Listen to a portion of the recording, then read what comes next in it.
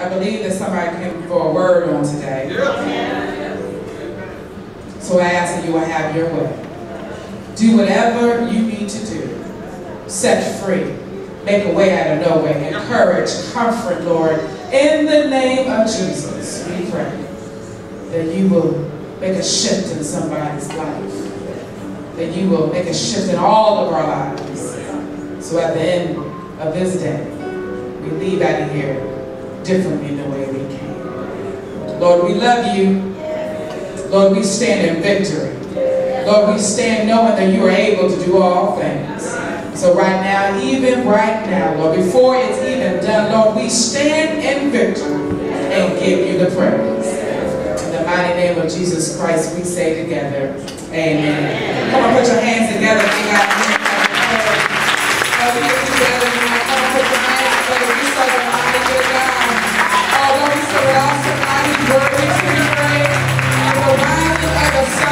To the setting of the same, he's so a God who's worthy. Oh, you believe it on today that he's worthy. He's worthy to be praised. He's worthy for your blessing. He's worthy for your hallelujah. He's worthy for your answer. He's worthy. Hallelujah, somebody. He's worthy to be praised. Hallelujah. We thank God for this day.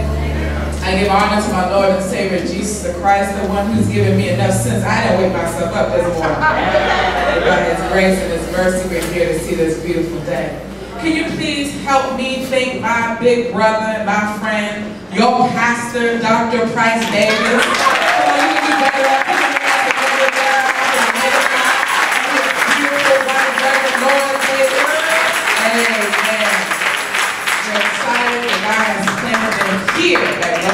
I'm excited for you that God has claimed them here. We're excited about His leadership and what God has already done when He called to check on me and to make sure I was straight. If I needed anything, I said, I'm just excited to come and be Mosby strong. That's all I'm trying to do. And so I'm excited to be here. We're grateful for all the women that are in the house. We celebrate you on today. This is Women's Day. And so I thank God for your ministry. I thank God for your strength. Amen. That you keep pressing on. Women, I know it is Women's Day, but I do believe that anytime we come to celebrate what God is doing in our lives, we cannot ignore or overlook there's some brothers that are in the house. Can we thank God for all this marvelous male chorus? Amen. I'm grateful for my husband, my boyfriend. I don't want to embarrass him, but I'm grateful, and I know he'll probably get in trouble when I get in the car, but I'm grateful for our relationship. I'm grateful for our union, and sometimes we talk about the fact that when we met in a very unconventional way, and in our conversation when we met, we did not know that we actually graduated from seminary together. We took a class together with only 15 people in the class. And we don't remember each other.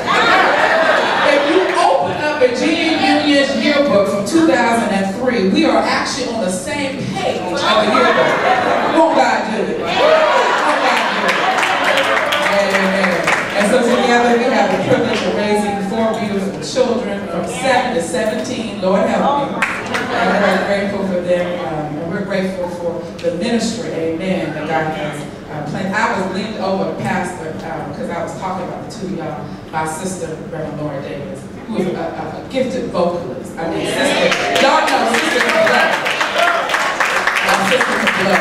I've always been blessed by her gifting. Now, my husband is also a vocalist. So I was laughing because doing a song, both of them were going in together. And I was like, they are really doing it. So we're grateful for the partnership and friendship. There is a word from the Lord. We ask that you turn to the Gospel of John, chapter 20. I know that we are in this Lenten season and we're journeying to this cross, and we haven't gotten to that fine Easter Sunday. This text comes after the resurrection of Jesus Christ, and I hope you don't mind me taking out of the Lenten order that we are in. Amen. But this is the Gospel of John, chapter 20. We're going to begin at verse 19. And if it's your you're accustomed to stand at the reading of the word, we ask able to do so.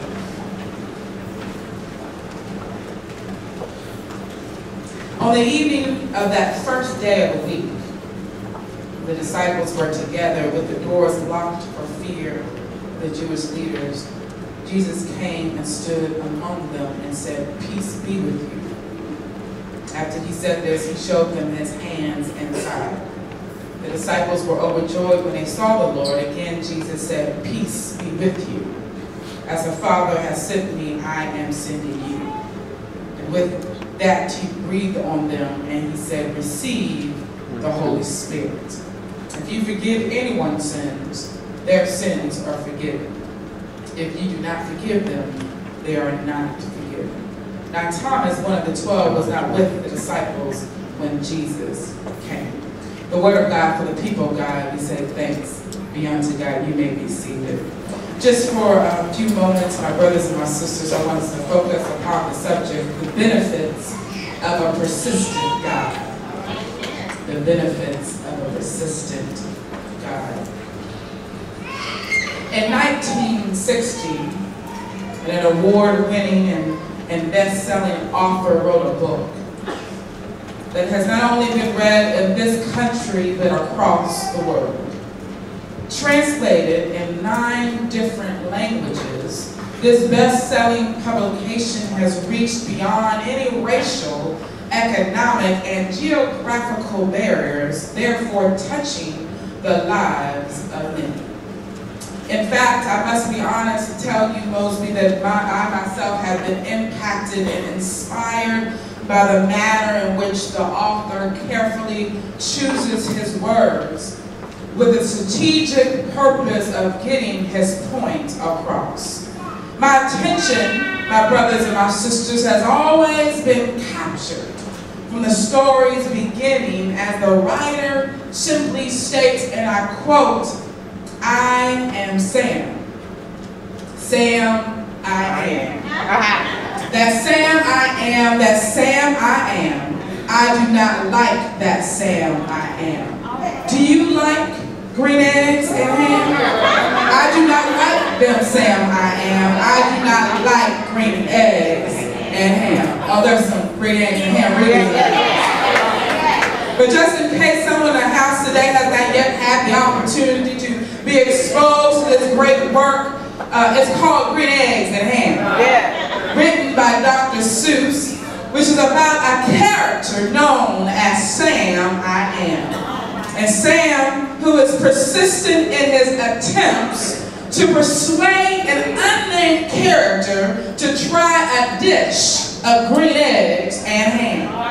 No matter where Sam I Am offered the green eggs and ham, the unnamed character turned down Sam's offer. Sam offered the green eggs and ham here and there, but he said no. Sam offered it anywhere, but he said no. Sam even went so far and offered the green eggs and ham in a house, with a mouse, in a box, and with a fox. Yet no was what he heard. Am I talking to anybody? Now the story does not give us an indication if Sam I Am was the master chef responsible for this dish, and that's why he felt so strong about his green eggs and ham, or if he had just picked up the meal from his favorite diner. But the persistent actions of Sam can lead one to conclude that Sam must have believed without a shadow of a doubt that what he was offering was worth just a little bit of taste. And I don't know about you, my brothers and my sisters, but I've come to know that we serve a God who is just as persistent. I know there's some folk in here at one time or another that said no to God, but yet God was persistent. You try to walk away from God, but yet God was persistent. You try to change your name and your look and even your address, but God had a way of finding you because God was persistent. Is there anybody that has said no, that we serve a persistent God? And the truth be told, the only reason why we're here at Mosby Memorial this morning is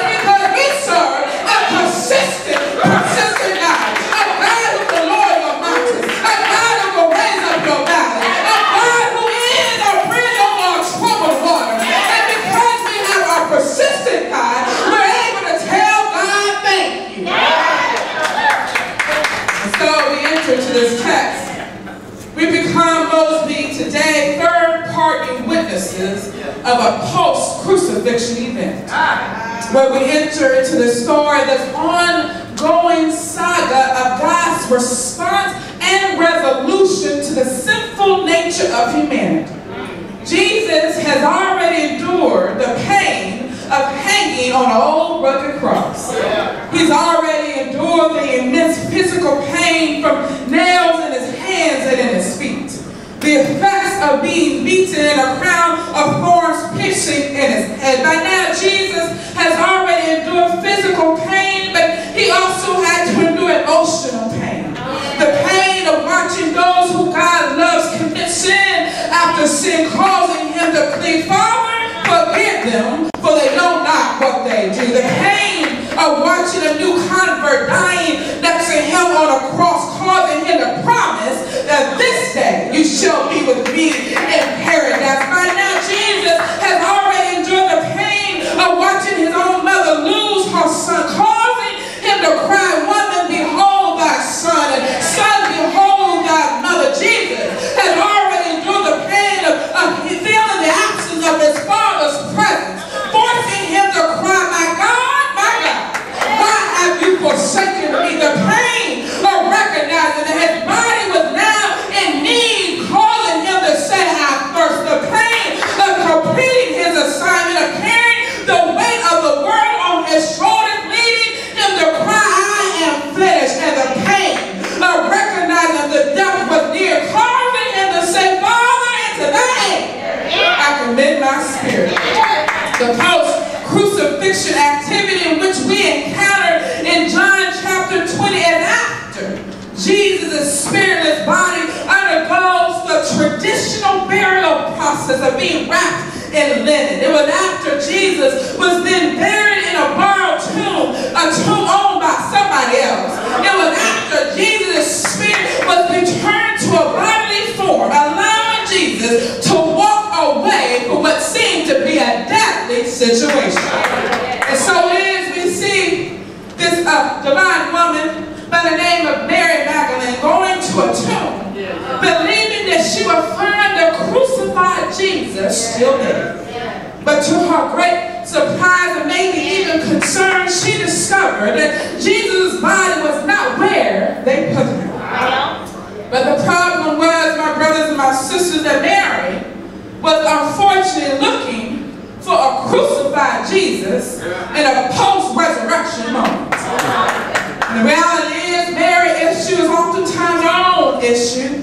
Yes, I know we believe that Jesus died on the cross for the remission of our sins. Yes, we believe that he was buried, but on the third day rose while power in his head. But sometimes, the way we live out our lives, sometimes how we treat each other, sometimes how we mismanage the trouble that comes knocking down our doors, how we tell God when God keeps telling us yes, how we ignore what God is trying to do in our lives, how we are disobedient. God tells us to go right and we go left. And as if we are looking for a crucified Jesus, knowing that on the third day he got all power in his hands.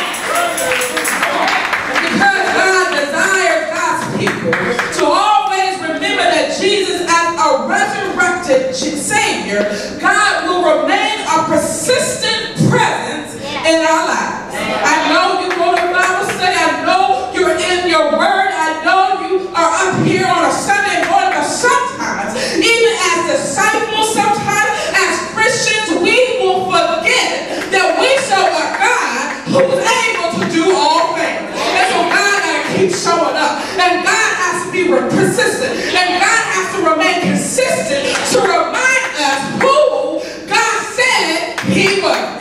God will keep showing up even when we walk away. God will press after us. Even when you change what you think will make you look different, so you are high from what God has called you to do, will remain persistent. And I don't know if that's good news for anybody on today, but I'm excited to know that I serve a God that even when I act silly, even when I act beside myself, even when I forget to tell God thank you, even when I forget to love somebody, God will remain persistent to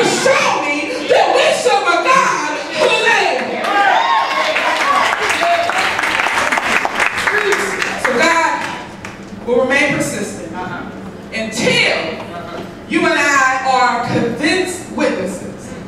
So the text, to be a witness, my brothers and my sisters, means to be able to recognize for yourself God's goodness. To be a witness means to have been present so as to be able to testify just how good God is. In other words, to be a witness means to have seen, heard, felt, tasted, or even smelled the miracles of God.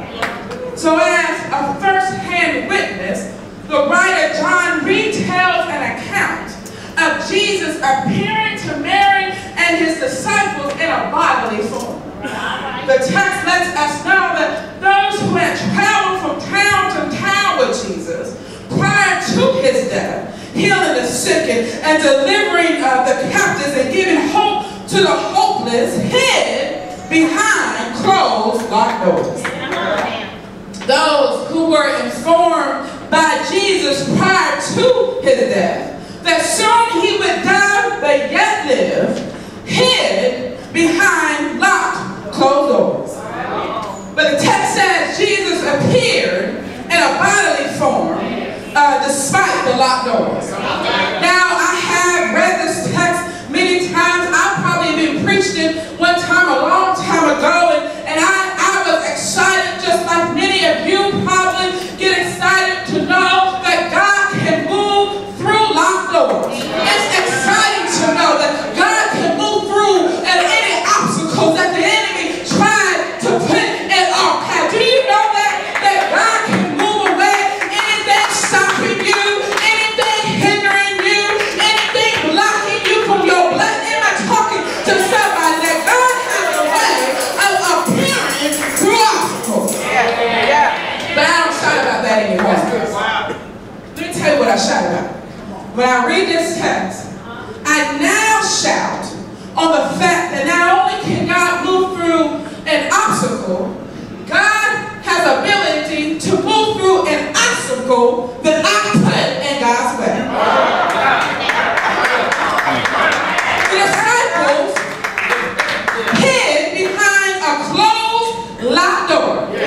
Nobody locked that door but the disciples. And they locked the door out of fear of what would happen to them because they just saw their leader execute on a cross. And so out of fear, they locked the door. They locked a door, although they knew what the word said, although they walked from town to town with Jesus, although they ate with Jesus, although they knew Jesus, they locked a door because of fear. And I don't know who I'm talking to this morning, but I just want to let you know that God can move through your fear.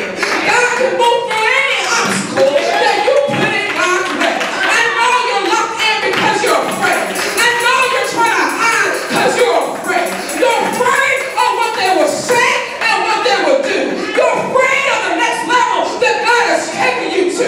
You're afraid of what God is going to do in your life. But does anybody have know that God can move through your fear? You can close it all you want to. You can lock your door. You can get AUT security system. But God has a way of moving through your door. And I don't know if that helps somebody, but it helps me to know even when I'm afraid, even when I'm beside myself, even when I go crazy, God will show up anyhow.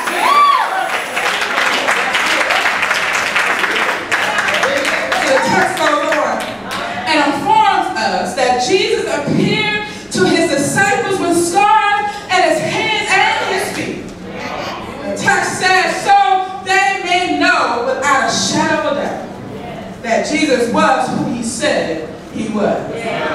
So it is, my brothers and my sisters, we have to understand that the reason why Jesus performs these signs, these miracles in the presence of his disciples was so that they could see for themselves. So they could see firsthand the power and ability of God. Yes, I know. Jesus did say that blessed are those who have not seen and yet have come to believe, but Jesus also knew that some of his very own disciples, some of those who claimed to believe in him, still doubted what he said he was capable of doing. And sometimes we do that even now.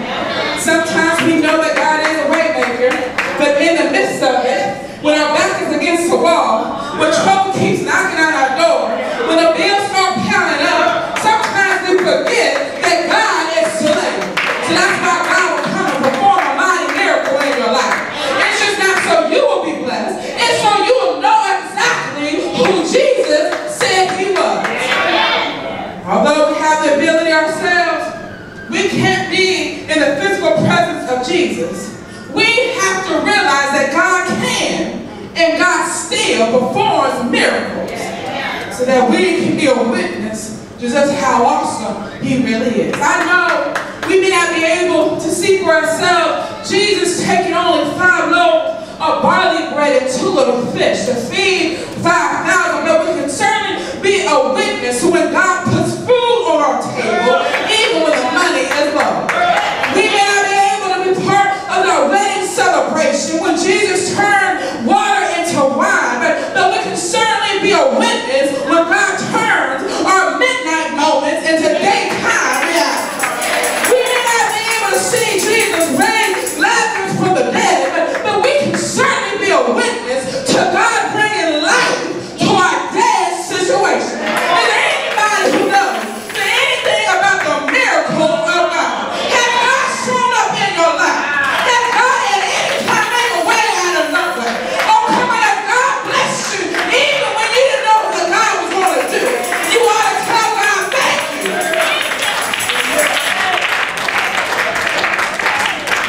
Okay, God will be persistent until we are convinced witness. But God will also remain persistent until you and I become a participating witness to the miracles of God. There is a difference. In other words, we must receive something for the miracles we witness. We have to be persons who not only recognize God performing mighty miracles in our lives, but we must also allow the message behind the miracle to change our lives. When you are a witness, you are asserting that you have personally experienced the provisions of God.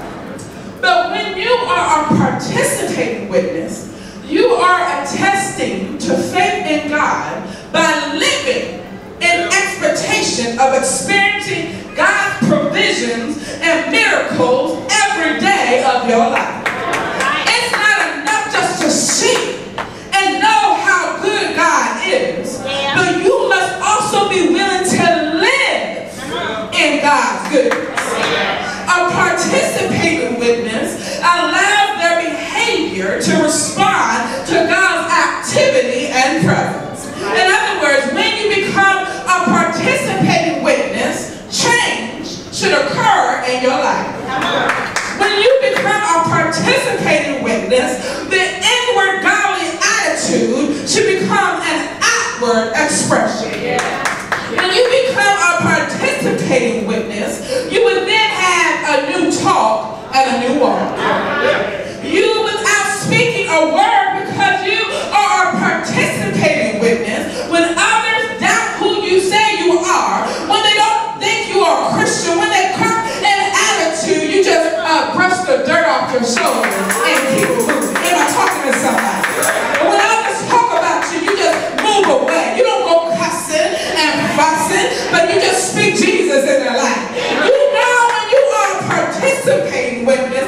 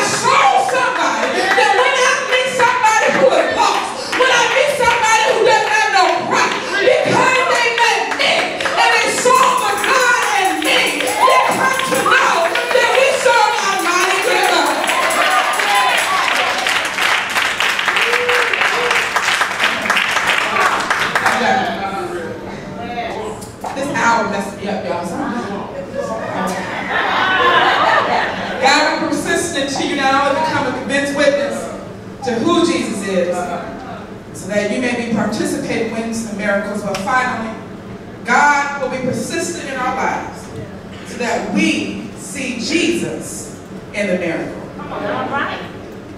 At the end of this chapter, my favorite part of this chapter, John writes that Jesus did many of the signs in the presence of his disciples, which are not written in this book. But these are written so that you may continue to believe that Jesus is the Messiah, the Son of God, and that through believing you may have life in his name. The writer John believed that no one can come to understand Jesus as the one sent by God without first seeing what he has done or what he was capable of doing. Therefore, the miracles that Jesus performed in the presence of the disciples were not solely done so somebody might be blessed, healed, or delivered, but they were done so that Jesus' identity might be revealed. In other words, the miracles performed were indicators of who Jesus was. So in other words, Mosby, in order to have